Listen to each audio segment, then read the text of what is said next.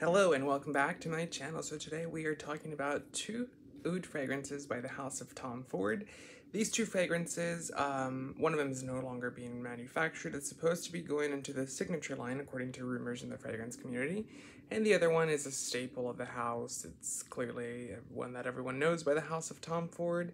And the two that we are talking about today are Tobacco Oud and Oud Wood.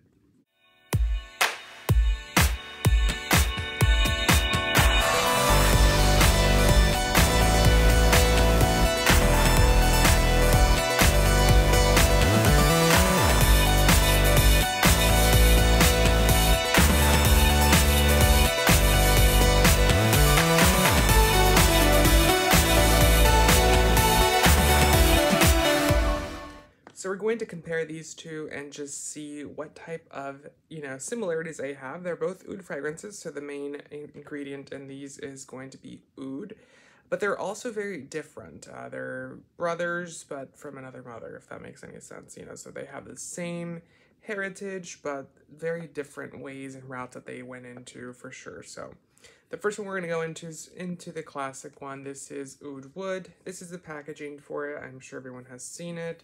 And you pull up the box up and you reveal your fragrance. So the bottles for Oud Wood are a little bit different to the other fragrances from the private blend line. They are a grayish, brownish type of like charcoal color. They are transparent and you can see through them. Not so much in the private blend ones. You can see through the private blend ones. They're dark brown ones, but you cannot really look in there unless you put it up to a light. So yeah, so this is Oud Wood. This came out in 2007 and it was one of the ones that or the fragrance that revolutionized oud in Western brands.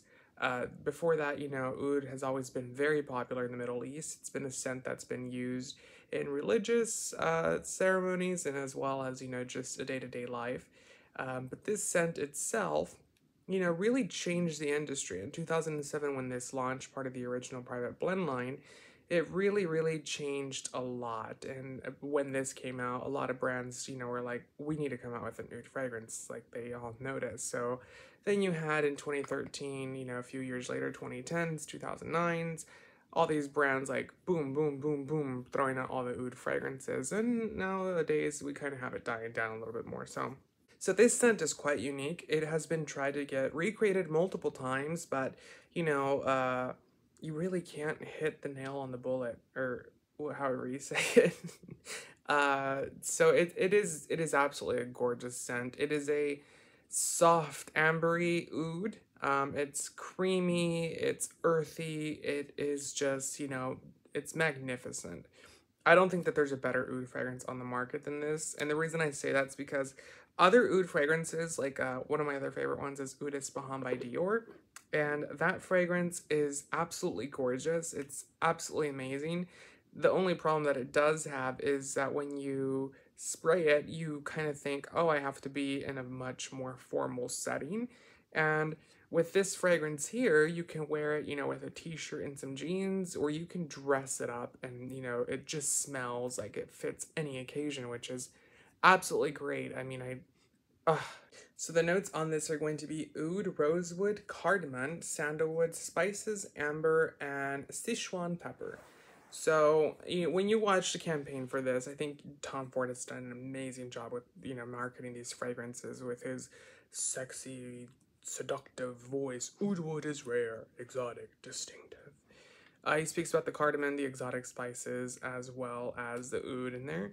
But one of the main factors in this is the amber, and it is a very ambery fragrance. It has that cleanness that you get from amber, but it's a soft type of cleanliness that you get from it.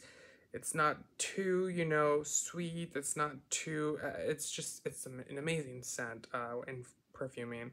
And now we're going into Tobacco Oud. This fragrance is launched in 2013. So this is, like I said, coming out as a response kind of to the rest of the brands. Every other brand and their mama is coming out with an oud fragrance, trying to come for Oud Wood. And, at this time it was this one that came out, and then after Tobacco Oud came out, I know that Oud Mineral came out, and then Oud Wood Oud Intense came out, so he was, you know, trying to milk the oud machine here. Um, and this one's very, very different. This is spicy. This is earthy.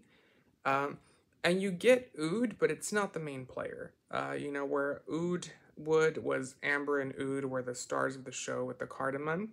This one is the spices are the star of the show. The patchouli is the star of the show, and it throws some oud in there as well, you know, to add that refinement. So to me, this fragrance is grabbing Oud Wood and adding more to it, but taking out the amber. There's no amber in here, I don't believe so. So the notes on this one are going to be tobacco, patchouli, oud, and sandalwood. With the sandalwood, you don't get a creamy sandalwood. You get the sandalwood that's in Santal Blush by Tom Ford, which is a very, to me, it's very synthetic, Santal Blush, and that's why I've never really had a love for that fragrance. To me, I like sandalwoods that are creamy and milky, and his is just rough. It's raw, it's rough, it's, you know, it's a raw ingredient in a bottle. That's what Santal Blush smells to me, and that's the sandalwood you get in here. So it's a little rough, it's a little sharp around the edges, but that also makes this fragrance very unique. It smells absolutely gorgeous, but it is more of a fragrance that you would have to say is dressed up. The tobacco and the oud and all the notes in here are more of a refined nighttime fragrance, and they're not so much fragrances that I would say are good for a day-to-day use, because one, they're very expensive, and two, it's a fragrance that definitely is categorized more as a dressy up fragrance. So that's part of the reason as to that. Which one would I say to go for? Now, Tobacco Oud is discontinued in the private blend line. It's unsure why, because it's one of the most beloved fragrances by the brand, but they are saying that they're bringing it back to the signature collection, just like they did to Amber, or I'm sorry, just like they did to Ombre Leather, and as well as Côte d'Azur and Bois de Jour. Those were all private blends that were brought over into signature, and this is probably what's going to happen to this guy. So I can see that, because it is a very, very Tom Ford scent. It is a scent that kind of it kind of resembles, I should say, the Noir line, but it's not as rough. Noir, it depends, you know, the Anthracite Noir was a very great fragrance as well, but it was rough. This is like a sophisticated version of that. Does that mean that they will change it to make it smell cheaper? It's hard to say, because they do use a lot more synthetic notes when it comes to the signature line, but it could also mean that they make it long lasting, because in my experience at least, the fragrances that are in the signature line tend to have a lot better performance than the ones in private blend. And that could be just due to the raw ingredients in the private blend. Who knows? So I would say that everyone needs to have Oud Wood in their collection. Oud Wood is just an absolute masterpiece of a fragrance. I think that they really, really, really changed the industry with this fragrance, and, you know, really brought what we know today as private lines from fragrances, or from fragrance houses and designer houses, such as Guerlain and all these other brands, you know, kind of made their own private lines. But not only the private lines were the thing that created, oud was brought in as a perfume note from the Middle East, and I think that that's absolutely gorgeous, because I have worked with a lot of people that are from the Middle East, and I've smelled raw oud on them, you know, the raw oils, and they come in these tiny little vials, and these vials are like hundreds of dollars. They're so expensive, but they just smell incredible.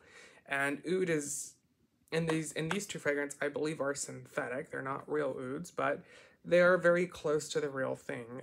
I hope you guys enjoyed watching today's video. I do appreciate you guys coming to see me. Let me know what other videos you are interested in. I do have a couple of other fragrances that are not known very much about, and I was doing some research on them. And yeah, I hope to see you guys soon. Make sure to subscribe, and